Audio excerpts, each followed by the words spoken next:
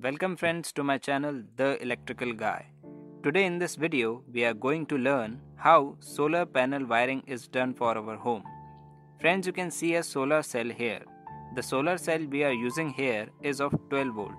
Then the battery which we use here must also be of 12 volt.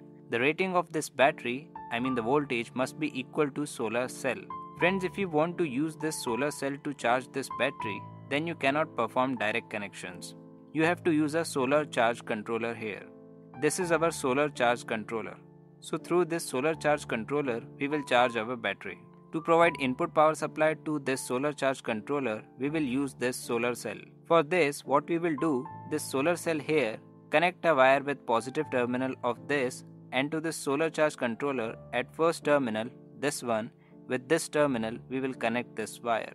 At this first terminal here, positive wire of solar cell is connected. Now from this solar cell, take negative wire and connect with second terminal here.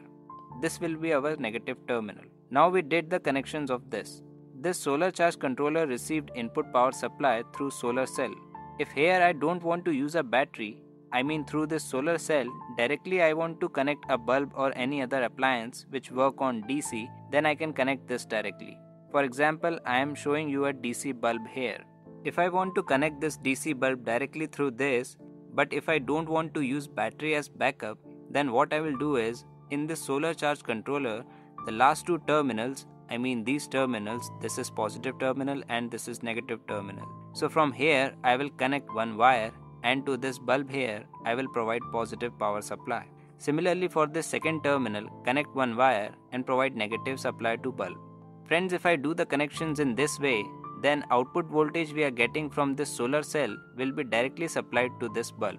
The time for which this solar cell produces output voltage, for this time bulb will glow. But when night comes, this bulb will go off. Because at night this solar cell does not work. Friends, a question is raising in your mind why I am using solar charge controller. Look here, we are using solar charge controller because the solar cell here produces different voltages in the daytime. If the sunlight is normal throughout a day, then the solar cell produces 12 volt as output. But if there is a scorching sun someday, then in this condition, this solar cell will produce more voltage. For your information, let me tell you that this solar cell can produce even 20 volt as output. If I provide 20 volt directly, then battery may get damaged or electrical equipment which we connect may get damaged. This is why we use solar charge controller. This solar charge controller maintains the voltage. Output voltage will be constant when this is connected. Now see, I have told you that without using a battery how to connect any DC appliance. Now if I want to connect a battery also, then how to do it? This battery here, for connection of this battery, what we will do, the solar charge controller here, the third terminal here, this one, with this terminal, connect one wire. Now take this wire and connect with positive terminal of battery. This fourth terminal here is for negative supply, so connect one wire from here and to this battery provide negative supply. In this solar charge controller, all the necessary connections we have to do is completed. Friends, if you do the connections in this way, then solar cell you have is in sunlight, when it is producing voltage, then this solar charge controller here will charge this battery here, as well as it will glow the bulb also. Now if the bulb connected here has higher load compared to solar cell, then in this condition, this battery will not get charged. All the output supply will be consumed by this bulb. Now the output load, load which we connected here is low, then in this condition, battery will also get charged. So before connecting a load, you must know that solar cell is of how much watt, and according to this capacity, we connect the load here. Friends, in our home, we generally do not use any DC appliance. Mostly we use AC appliances, AC load. So for example, I am taking a fan and two LED bulbs. Friends, this fan and two LED bulbs here, to turn on and off these, I am using a switchboard. So through this switchboard, I will control these. This fan here and two LED bulbs will work on AC power supply. Here we have a battery and you know that battery gives DC supply. So here we have to convert DC supply into AC supply. For converting into AC, I am using an inverter also. Through this, we will convert DC supply into AC. This inverter here is simple inverter. You may also find solar inverter also, and if you are using solar inverter, then there is no need of using this solar charge controller. I am using normal inverter here, so I have to use solar charge controller. Friends, in this inverter you can see 3 cables are there. One is this red cable, second is black one, and this one for input power supply. So overall in inverter there are 3 cables. This red cable of inverter is to be connected with positive terminal of battery. So I connected this. This black cable here is to be connected with negative terminal of battery. We provide input power supply to inverter through battery. Friends, this inverter here gives output from this socket. If I want to connect this load with this inverter, then from here we have to take power supply. To take power supply from here, I am using a plug top. Now through this plug top only, we will connect these appliances. Friends, to this fan and to these bulbs, we will not connect power supply directly from here because to control these appliances, we used a switchboard here. From the plug top, connect one wire and to the switchboard with any one switch, connect this wire. What happens is, phase supply comes to the switchboard through inverter. Friends, remember one thing, the plug top here, at the right hand side pin, you get phase supply. So at this right hand side pin, you have to connect phase supply. Now in this switchboard, to this switch here, input power is supplied. Now I will use this switch to operate this fan. To turn on this fan, I will press this switch. But I also need to control the speed of fan. For this, I placed a regulator here. To control this fan, I will also use this regulator. For this, what I will do, with output terminal of switch, connect one wire and to this regulator, provide input power supply. With output terminal of regulator, connect one wire and to this fan, provide input power supply, phase supply. Now this socket here, to control this, I am using this switch. To provide input power supply to this switch, by looping a wire, you can provide input supply. With output terminal, connect one wire and to this socket, connect this wire with right hand side pin. So to the socket, we provided phase supply.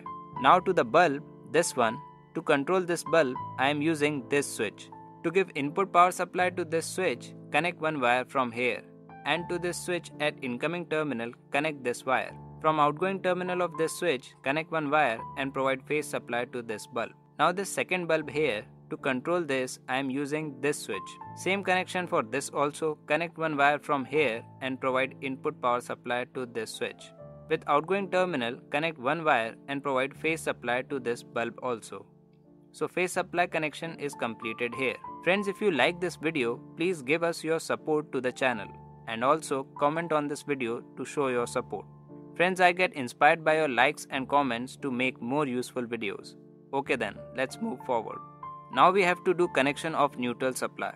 For neutral supply connection, in this plug top here, the left hand side pin, this one, with this pin connect one wire and to the socket here connect this wire with left hand side pin. This left hand side pin is for neutral supply. To all these loads also we have to provide neutral supply.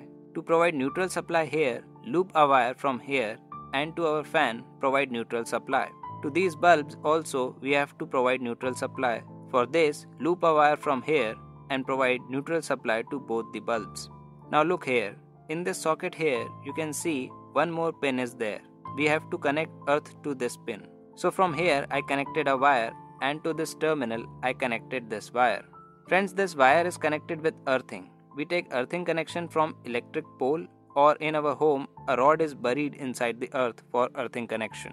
Okay, let's move forward. This inverter which we used, there is one more benefit from this inverter. We can charge this inverter through AC power supply also.